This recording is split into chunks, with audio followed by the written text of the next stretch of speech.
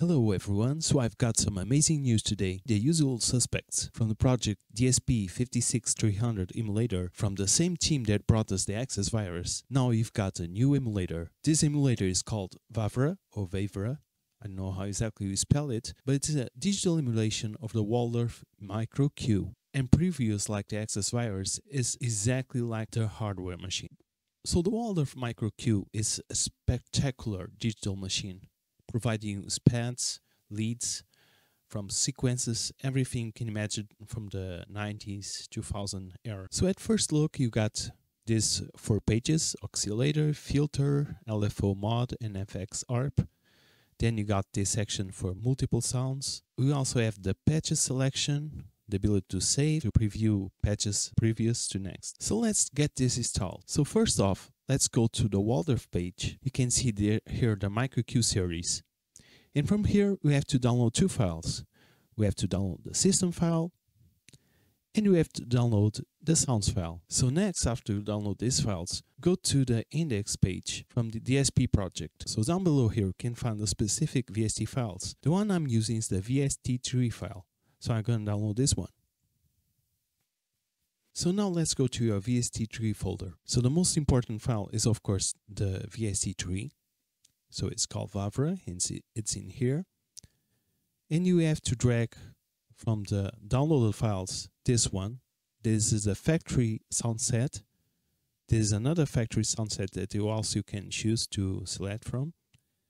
And here is the firmware. This is the most important file besides the VST3 file. So this one is called MK223. So now let's get some sounds in action.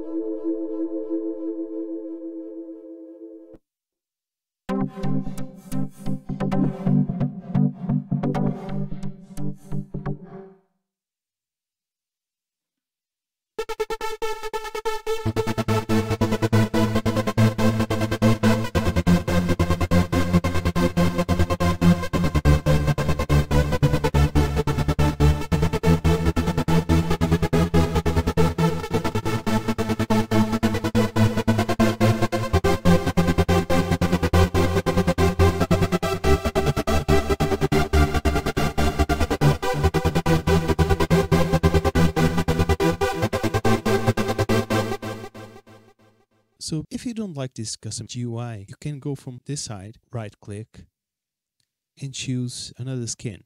This is the original hardware skin. So I hope you like this tutorial and see you next time.